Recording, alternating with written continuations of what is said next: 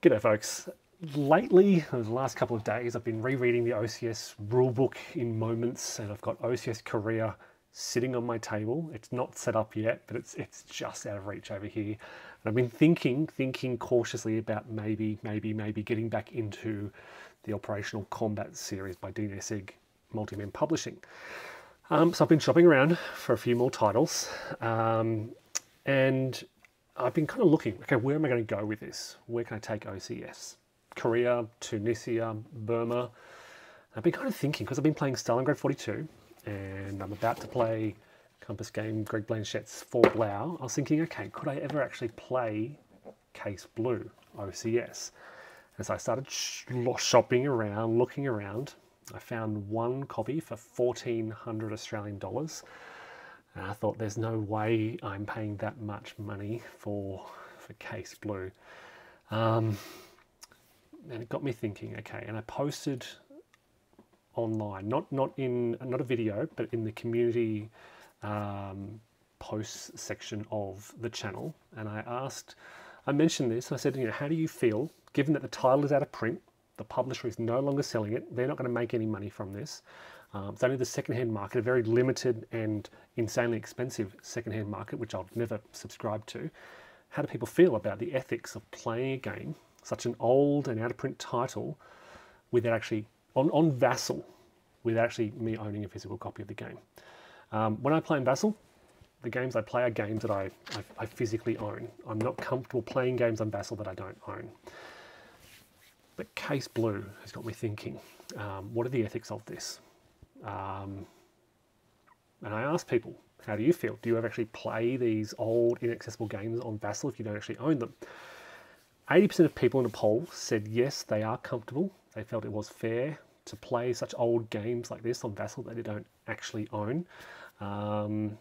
It's the same when a lot of people said, it's like when you play a game with a friend.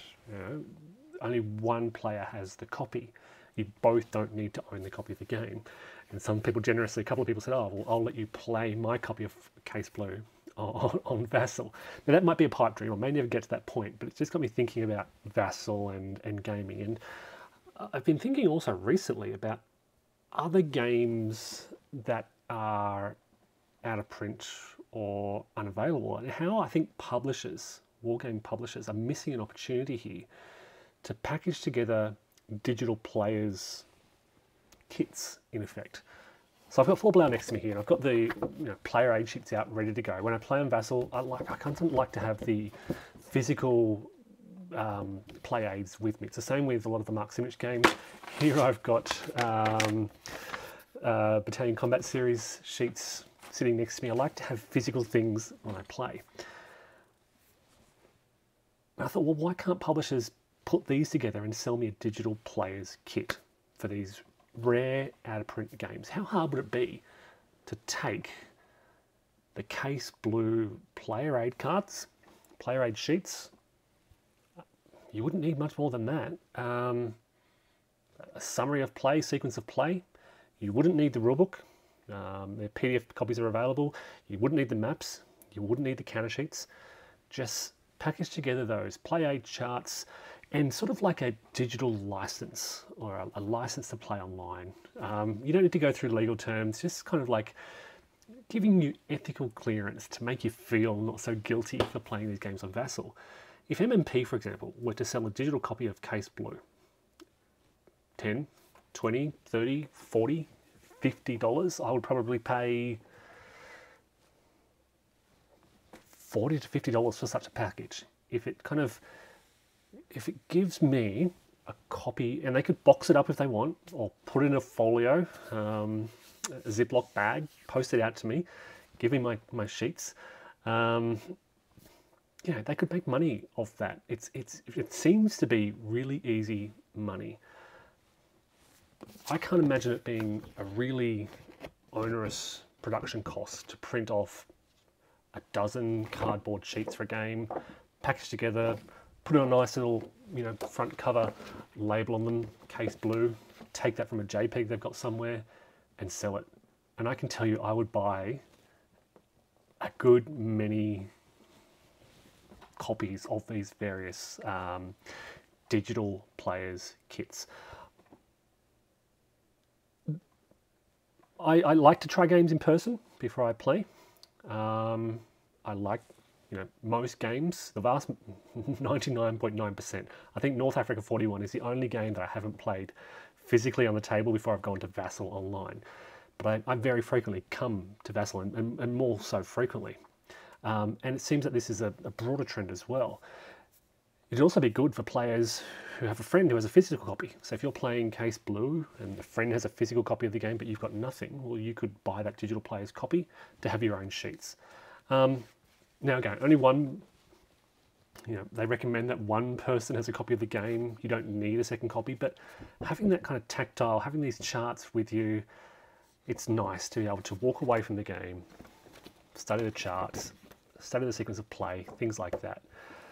So this is a call to publishers to think about putting together digital players kits, or the like, call it whatever you want, for some of their old, out-of-print games. The files must be available. We know they're available. They're on Vassal. Take the JPEGs, put them together, some nice cardstock, put them in a Ziploc bag, put a $20, $30, $40 price tag on it, and let me know and I'll come buy it from you. It seems a given easy way to increase sales at a relatively low production output. I'm not a marketing guru. I'm not involved in gaming manufacturing. I'm a consumer, and I can tell you I would consume these products left, right and centre for many of these older games that are out of print. It is, and again, over the past week I've been looking at OCS. It is so hard to find OCS titles anywhere. USA, yeah, you guys are lucky you've got heaps. There are none in Australia. There are no OCS titles available for sale in Australia. Or if you're selling OCS, let me know. Hit me up in the comment section and I'll come chasing you up for a copy.